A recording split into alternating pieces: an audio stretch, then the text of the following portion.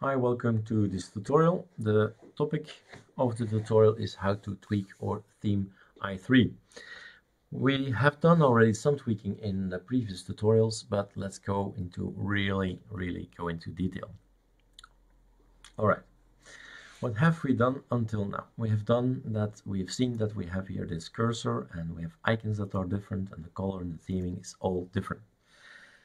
Super Shift D is D menu on i3. That's your D menu, by the way. And we have to remember a word, Alex appearance. And here are my settings, the things I've changed. So arc dark, can't change anything here. I've done an icon theme. That's it, nothing to change. Mouse cursor, I've changed that one. Font, nothing to change, but these things here. And then that's that. Close. That's all we can change in Alex appearance. And we get also already a nice look. Variety is of course also active. As you can see, we have here variety that is going to show me some elements. And the wallpaper selector is looking a bit awkward, but then again, this is a tiling manager. It's not a normal desktop environment. So it's going to be like this. I like this one in the previous tutorial. Let's get it back. And getting rid of this is done like so. Getting rid of it is like that. So wallpapers can be set with variety. Nothing new. We've done that in XFCE, in OpenBox. It's great. All right. But in i3, there's a different one. There's also nitrogen. But before I do that, let's do something else. There are no wallpapers on my system. It's an ArchMerge thing, you know. It's no desktop, no themes, no things, nothing. But there's also no wallpaper available.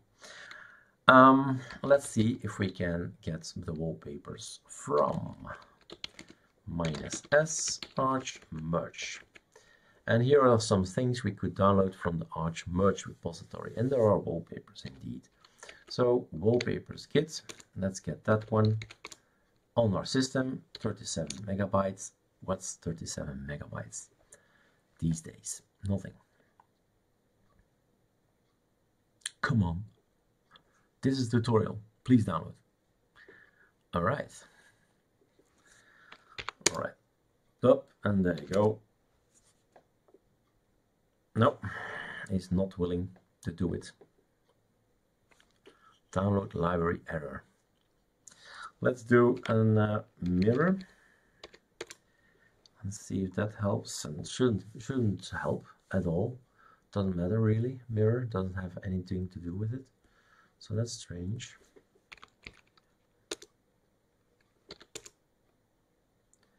Ah, voila.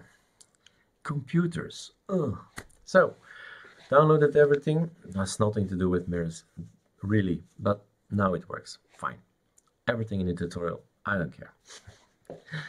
So we have now these wallpapers. A good thing maybe I should repeat in this tutorial is that we have this PAMAC thing, and this PAMAC thing tells people what's coming from where. That's one thing.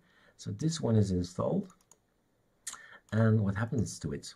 It's going to be installed on the user share ArchMerge licenses. No, not the license. Here, user share backgrounds ArchMerge. So we've created in the folder user share backgrounds a folder ArchMerge and put everything in there. That's what we did. That's what's in that package. Now I can explain nitrogen to you. So get rid of that. Nitrogen. Okay. This is nitrogen. It's a wallpaper selector. You have your own folder probably on Dropbox or InSync or any Google Drive or OneDrive or anywhere online, keeping it safe, and then you point to it. You say preferences, you point to your directory, add a directory. Now my directory, you saw where it was, so I have to really go and look for it. So file system, user, share, backgrounds, ArchMerge. That's my folder. I say add it to the thing. Let's get rid of this one, delete. This was from the previous tutorial that I did not record in the end. and OK. And there you have it. These are the ArchMerge wallpapers, and you'll probably recognize them and probably are tired of them as well, because wallpapers are great the first few weeks, and then you want to change to your own. That's normal. That's human. So how does this work? Apply. That's it. Change and have a look. That was not successful. Change and have a look. This is our standard wallpaper. If we press our terminal, we see through it, and that's awesome. We have some gaps. This is i3 gaps. So when we press, we have gaps in between it, and that's how we like it. So we have variety for wallpapers, nitrogen for wallpapers. We have Elik's appearance for themes. There's one more for themes you should know. Super Shift Q. Not successful. Again, Super Shift D is what I mean. Super Shift D and then QT and then this one, config-qt4. Some of your applications will look out of place, ugly. That's because they're using these Qt settings, and these Qt settings we can change them again here. So we can change our fonts. For instance, we want the Noto Sans. I think we passed it. No. Noto Sans backup. Here it is. Noto Sans. Italic? No, regular. Noto Sans regular. 9 is for my age way too small. 11 is too big. I tend to take 11. Like so. So we decide to have Noto Sans regular 11, and that's it. Interface, okay, appearance. This one we should tell to be GTK plus. But if you're using InSync, guys, don't use it because there's still a little bug inside. I hope that gets fixed. But the way I remember it from the mail from InSync, they said it's due to GTK. So I'm wondering if this will be solved at all anytime soon. So normally GTK plus. File save. Aha, that's what you mean, Erik. Yeah. So now everything is looking the way it's supposed to look. And applications that are using these settings, like I think Sublime was one of those, I really don't know. But you want, of course, every application to look just awesome. And that's what you want to do. So Genie is also in Arc dark look, and everything is now looking awesome. But it's hidden away. Qt config. Let's show you again. So Qt and then config. This is the one you need. Okay, escape. Getting rid of that, and then we're actually deleting this one, deleting that one, deleting that one, deleting that one. That's a nice one. Let's keep this one. And we should finally go, let's kill this as well. Let's go inside our i3 folder. We are in .config i3, and here is also some tweaking to be done. You decide how you open your files, but now it's set to open in Genie.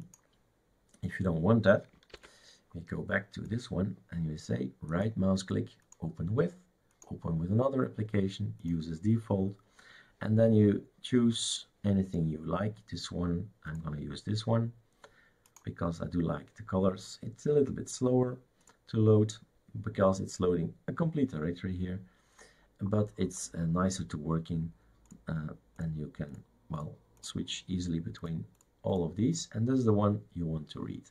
So the config file is the one, and it's barely 1,000 lines with all the spaces and all the blah blah in between. It's not that long. You need to read these, and we're just talking about design, so we need to go all the way down. There you have some design, and the design is in here. We can, this is the bar appearance. You should take a look at it. So first maybe we'll skip the colors, so the actual design, because there are 3 bars. I want to put that in this video. We have this bar that's now active, that's this one. So let's get rid of that one, save it, and let's take another one, like this one. You can take that one or that one or that one or that one, 4 variations of the same theme. And then save this one. So we want an i3 blocks, one of the i3 blocks.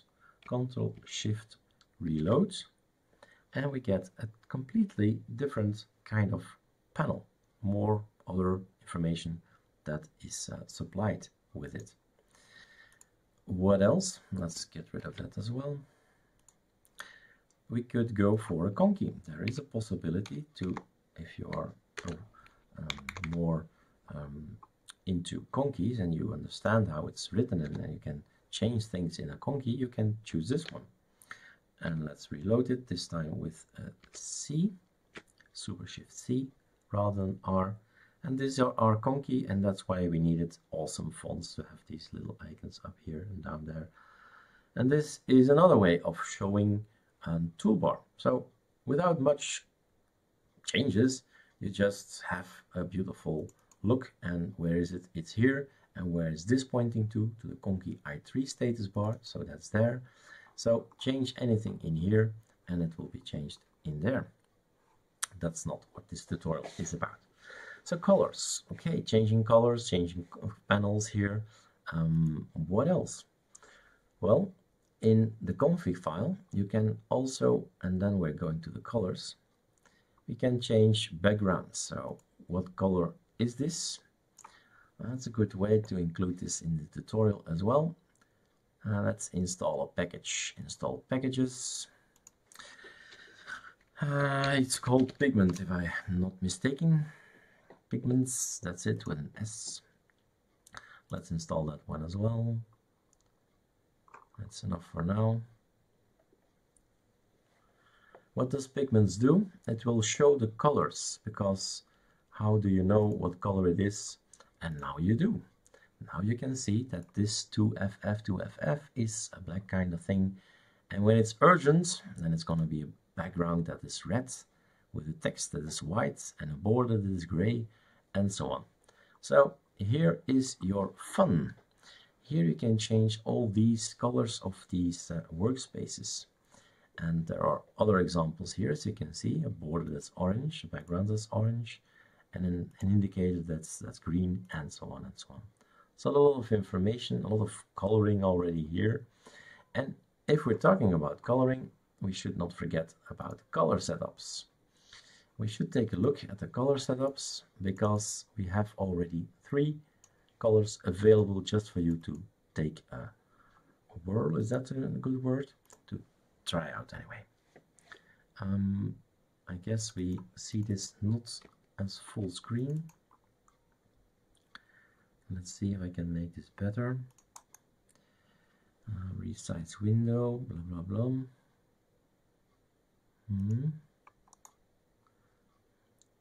Background, independent, options, auto zoom, full screen. Voila.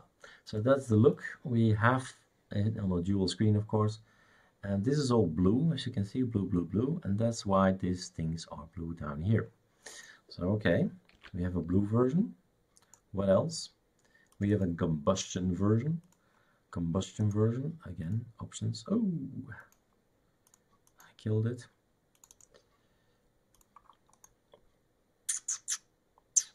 Full screen. This is all in the new mix kind of color. I thought, let's make a new mix kind of orange i3, and that's this combustion. And then new mix orange, that's actually that's the one for new mix, not the other one. Full screen, and it's more or less the same, but it's more the color, exactly the hexadecimal color of new mix. It's all the way you want it. It's possible to change all these colors in the config file. So these things should be changed and we have examples here for you to try out. So you'll see here in the color config all the way down that these colors can just be copy paste. So just put these in your config and then you have it also. And that's it. What else? Did I tell everything? Did I change everything? So we talked about the wallpaper, we did the themes, we did the cursors, we did the toolbars, we changed the toolbars, we can change the colors. Well, if anything pops up, I'll add it in a separate tutorial, but I think we're pretty much covered. This is what I don't want to see. Well, yeah, why not these guys here? So this is variety working for you. It's just a shortcut I've made to trash or to go to the next one, and the next one, and the next one, and the next one. Whoa. Okay, so it's up to you now to change your i3 system. It's already ready for you to select themes and so on, and it's ready now for you to change things. May I point you, that's the last thing I'll do, may I point you into a direction, because I know I don't say everything and I can't say everything, but there is this Erik Dubois.pe. I've made so many tutorials on i3. Please take a look at all these i3 tutorials, because i3 is the same everywhere. If it's Linux Mint or Antergos or Solus, it's the same everywhere. It's just i3. So if you want to change the size of the gaps between the Windows and i3, it's the same. It doesn't matter. There are 6 pages of articles here just about i3, and it's Linux Mint on 17.1. Rebecca, so long time ago. It doesn't matter, it's still i3. You can learn from any of these articles and the YouTubes that are behind it. Of course, installation on Linux Mint will probably not tell you a lot of information, but you'll see and you'll understand that i3 is something you take along and you move it to any distro you want, and you're back home. Enjoy i3 and enjoy tweaking it.